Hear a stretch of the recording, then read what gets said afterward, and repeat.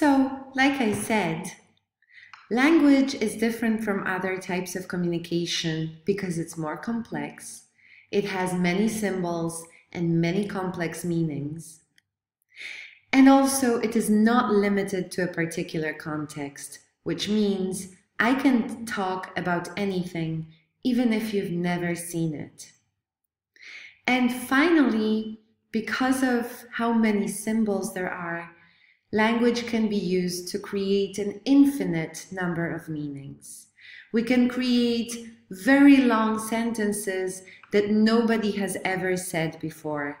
Like, he knows that I think that she believes that he is lying about the time when he saw that she went to the grocery store, and so on, and so on, and so on. This sentence could never end.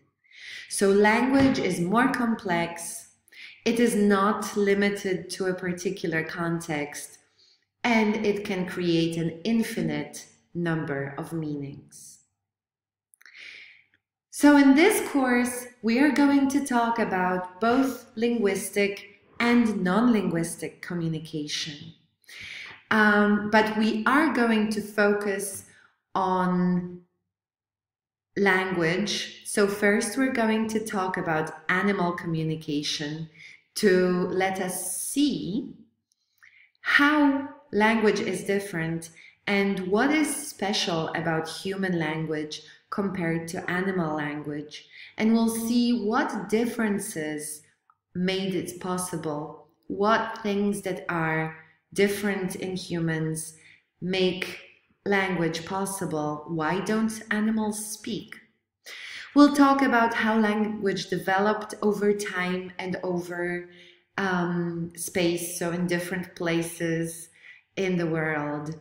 We'll talk about how people learn language, both as children, their first language, and their second language as adults. We'll talk about multilingualism and intercultural communication, especially as it applies to the language situation in the UAE. And finally, we will also talk about written and electronic communication. So I look forward to seeing you in the next lecture. Thank you.